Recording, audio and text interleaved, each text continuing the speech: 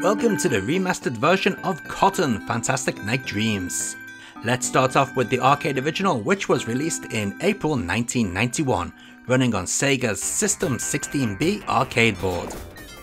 Now if you didn't know, you play as Cotton, a witch that is addicted to a sweet known as Willow. She'd do anything to get these Willow sweets, including forcing the good fairies of the land to assist her. Quite an odd story for what is definitely a strange but great game. Cotton has a powered up system very much like the original Darius games. You have a regular shot and a bomb button to attack enemies on the ground. Various bad guys drop crystals of one of 3 different colours. Yellow will increase your experience gauge, basically your standard primary weapon. Red will give you a dragon shot and blue will give you a lightning shot. You can also shoot these crystals mid-air to cycle through the colours, just like the bells in Parodius or Twinbee.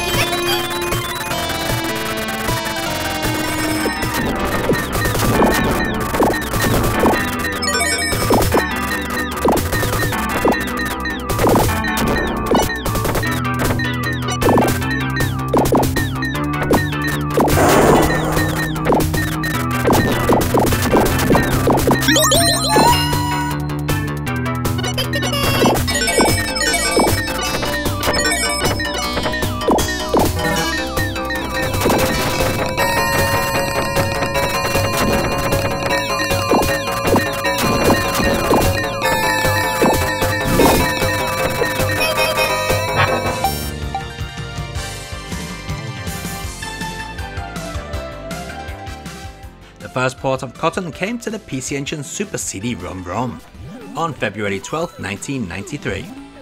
What is surprising is that this actually got a US release.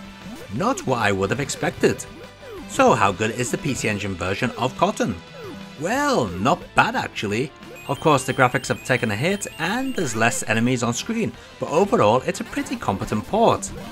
The game now features a new vocal intro for the story sections and an arranged soundtrack, which are certainly welcome.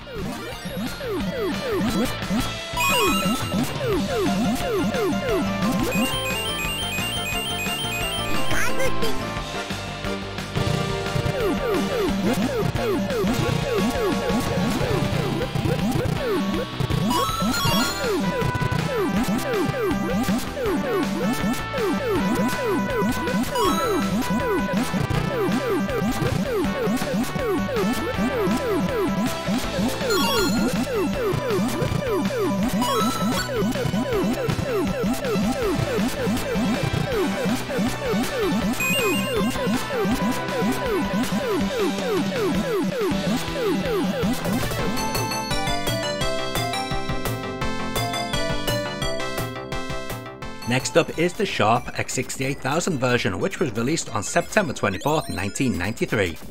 Now here's a shock, the X68000 port isn't arcade perfect. No, not at all. It's a million times better. The graphics and audio have been given an upgrade, resulting in a much more pleasing game. The gameplay has also been altered with all new enemy patterns and control tweaks. Easily the definitive version of Cotton Fantastic Night Dreams. Or was until recently.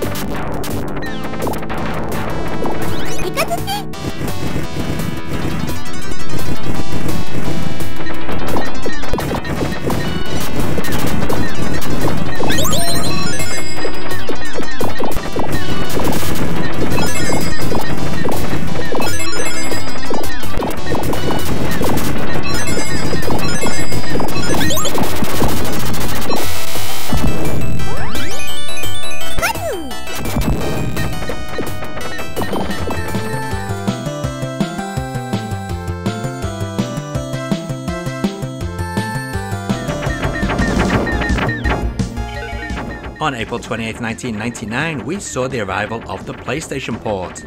Cotton Fantastic Night Dreams on the PlayStation is pretty much like the arcade game, but with added graphical effects and improved arranged soundtrack. There is a bit of loading between stages, but nothing too long. Sadly, it is far too easy. I'm playing all versions of Cotton on normal mode, yet this port is easier than the other versions on easy mode.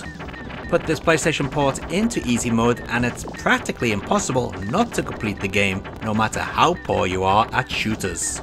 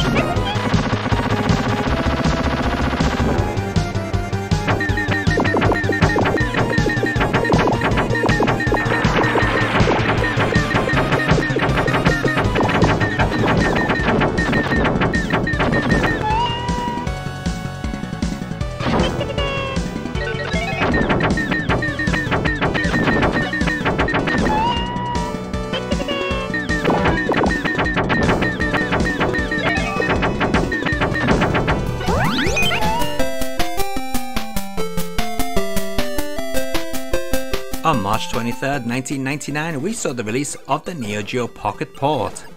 Probably not the most expected title to appear on the Neo Geo Pocket, but a welcome one indeed. Looking pretty good for the system and sounding okay, this Neo Geo Pocket Colour version of Cotton isn't all that bad. Sure, the levels are cut back, as are the amount of enemies, but at the time this was the only way to play Cotton on the move.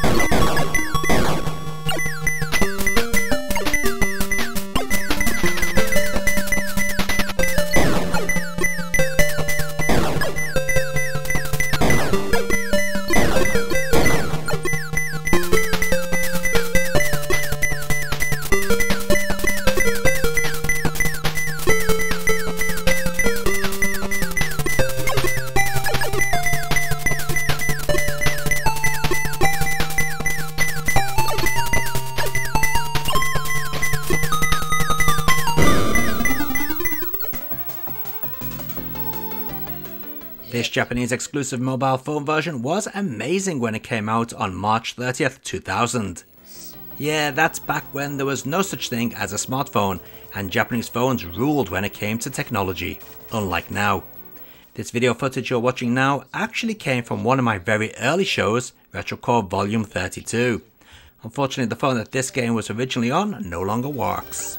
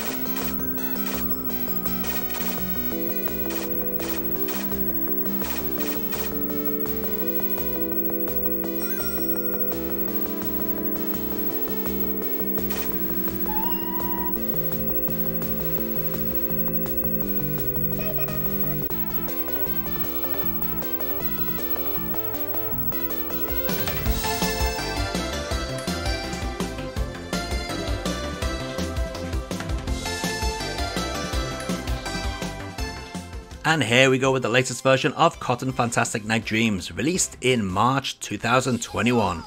This is the PlayStation 4 version, but it was also released on the Switch and Steam. So what do we have here? Well, the game is actually called Cotton Reboot, and comes with an emulated version of the Sharp X68000 game, with many of the options disabled, and this all new modern take on the X68000 version. I say that because Cotton Reboot is based upon the X68000 stage design rather than the arcade version.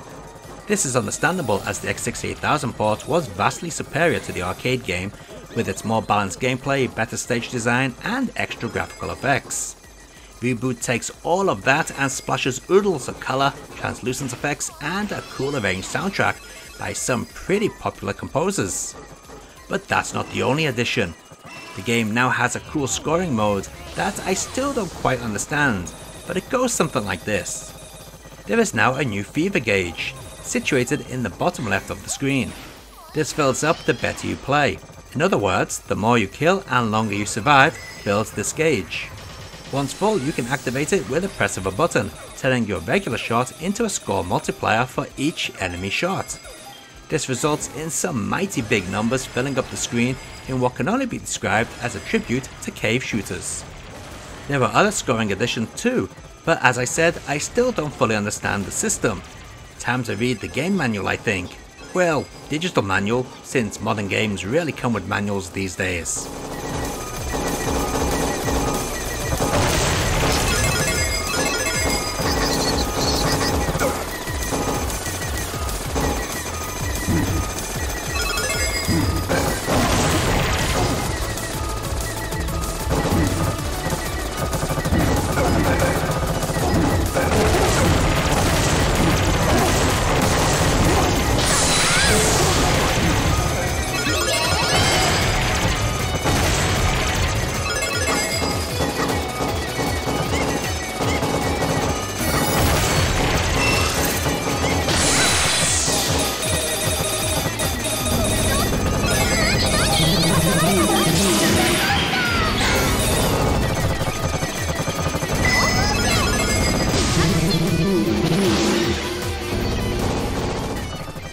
And let's take a look at all those versions of Cotton Fantastic Night Dreams running side by side.